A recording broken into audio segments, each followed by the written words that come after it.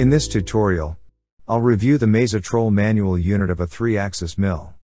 Start by navigating to the program page. I already have a program started with the part face to Z0. I'll verify I'm in the right program, and select Program Edit to begin. In the facing operation, I used a vacuum fixture to hold the plate in place. The rest of my cuts will require a bit more clamping, so I need to stop the program, allowing the operator to add the clamps. To tell the operator what to do, I'll add a comment line with a simple note to add clamps to the part. This is easily done by selecting Other, then Comment, and input the comment. Next, I need a way to stop the machine. For this I have 3 options. I could use an M-code unit with a single M0 program stop command, but this would just stop the machine with the face mill 2.5 inches above the part, at its last cutting point, possibly restricting access to the clamp locations. I could also use TPC in the face mill unit to position the machine and call the M0, but this is limited in nature. I want more capabilities. Finally, I can use a manual programming unit. I'll use this, since it gives me much more flexibility.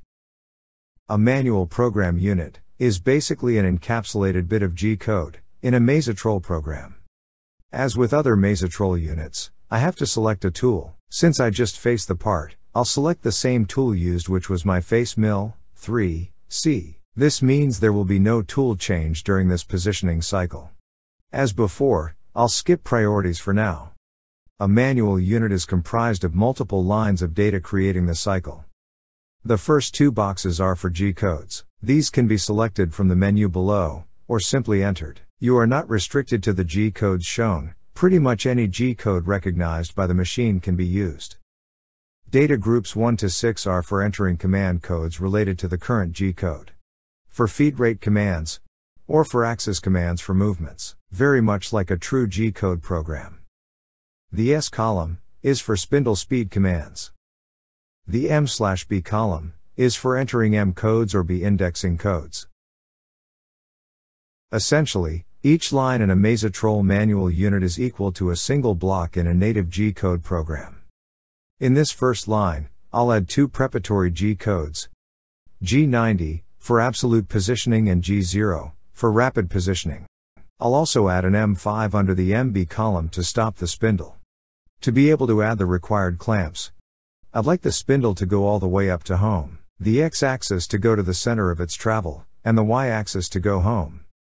Starting with the Z-axis, I'll enter a G53 for machine coordinate positioning. The axis I want to move in this line is the Z, and I want it to go to its machine coordinate of 0. Since G53 is non-modal, it must be entered on any line it's used.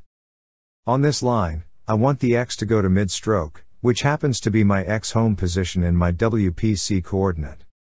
On the same line, I'll send the Y to its home position. In the last line, I'll enter an M0, program stop. The M0 code will stop program execution, stop the coolant and allow the door to be opened. The operator can then get in to add the required clamps. Once the clamps are installed, the operator simply closes the door and pushes cycle start to continue the program. I'll add a temporary end unit to the program and go to simulation for a view of what will happen.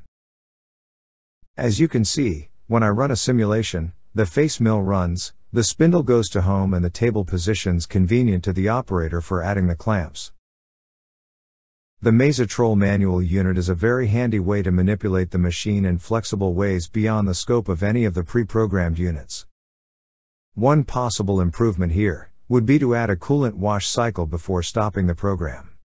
What I did here in this manual unit could also be done in a native G-code program that could then be called as a subprogram. But, with this simple bit of code, it's much more intuitive to keep it in the same file. I'll delete the temporary end unit, and I'm ready to continue programming my part.